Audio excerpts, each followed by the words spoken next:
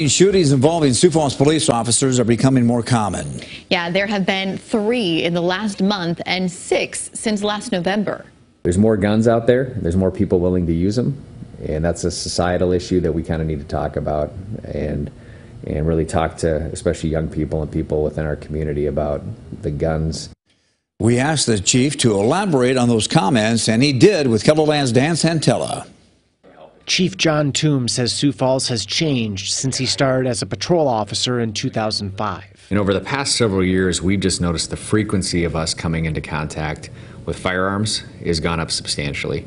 When I first started as a patrol officer, you'd see them here or there, a lot of times maybe under a car seat or concealed somewhere.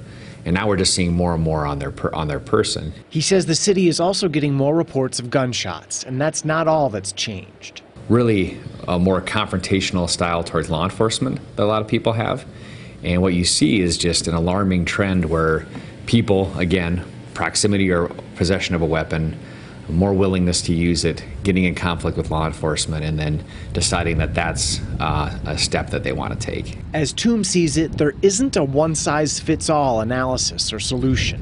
What do you say to someone who says, I'm concerned about the frequency of Sioux Falls Police Department officers drawing and firing their weapons? And again, I think you can look at each one of these situations that have taken place, and again, I could maybe get caught in the number, but what I really have to do is look at each situation. And I think if you look at each situation, our officers are responding to actions made by other people. While there may not be a simple solution, one way to start is by talking to your kids. I think it's up for young people and for people just to say in general, if you're going to be associated with guns, if you see this as something that's an avenue, then I'm not going to be involved in that, right? And I'm going to maybe call it out as I see it. And make sure kids understand the real-life consequences. I think many times people watch movies and they watch TV and they think like this is just a casual event, right? When an officer has to discharge their weapon in the line of duty.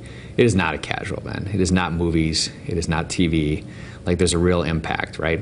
There's a real impact. And again, I think people sometimes lose sight of that. In Sioux Falls, Dan Santella, KELOLAND News. Toombs says there are also things that we could do as a community, like encouraging more mentorships and doing more to help people who may need support after they get out of jail or prison.